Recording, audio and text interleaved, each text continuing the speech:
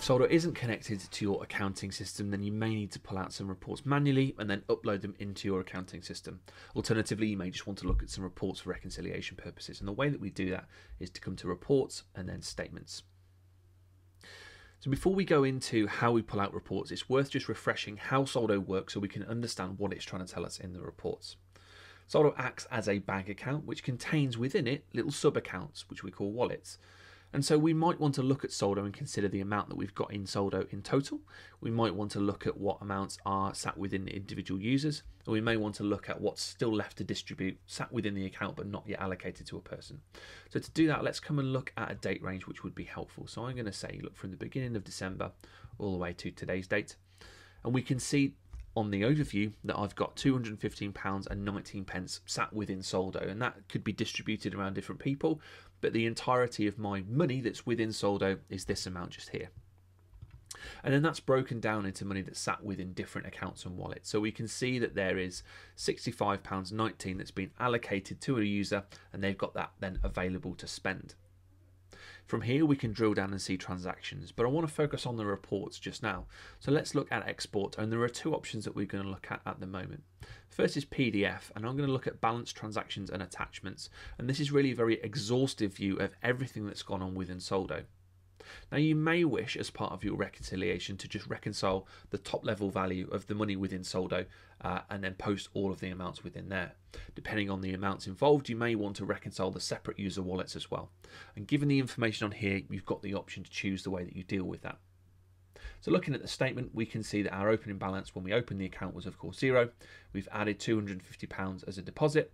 We've spent £34.81, or the user has, and we're now therefore left with £215 and 19p, which kind of matches back to what we saw a second ago.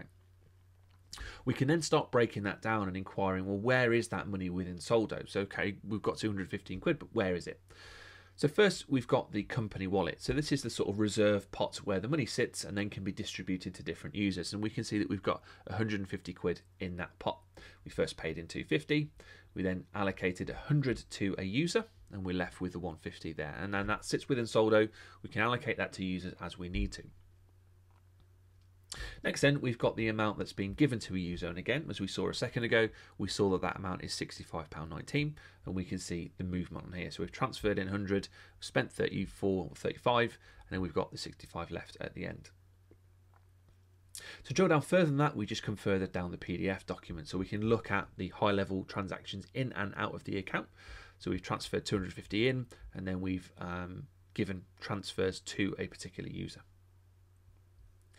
Next, we can see what transfers have gone for this user, so what's been transferred to this user here. But if we come down even further, we'll start to see what the transactions have been. Now, this is a new card, new account, so there are lots of pre-authorizations as accounts have been set up. But we can see the bottom 2 or 3 transactions here are actual amounts that have gone out. We can see the date, we can see the type of transaction, we can see all the information that we need, and we can also see how the user has categorized this account as well. So they've chosen the account code that it needs to go to, they've chosen the supplier and the tax rate as well for all 3 of these transactions.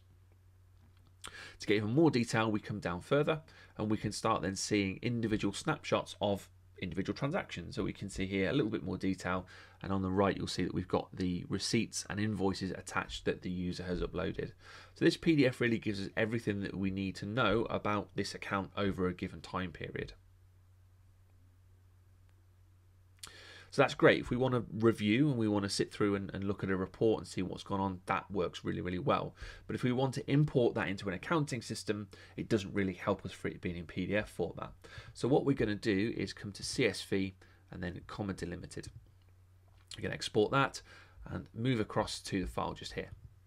Now this again is just a list of all the transactions that have gone through Soldo, including the internal transfers. So this is the money that's come in, would be a bank transfer from our current account. And these transfers here are money moving between the accounts within Soldo. And depending on how you want to reconcile this in your accounting system, you may post these or you may disregard them. But if we were to filter purely on the payments, then that shows us the card payments that have gone through. And these are the things that we're more likely to be interested in posting to our accounting system. So in Excel or whatever spreadsheet software you use, you can run a filter on the type, pick out just the payments, and then you'll be left with the card transactions that have been posted. Of course, looking along here, we'll see the metadata that has been added to these transactions as well. So we can see we've got the VAT rate, we've got the expense category, that's all been pulled through.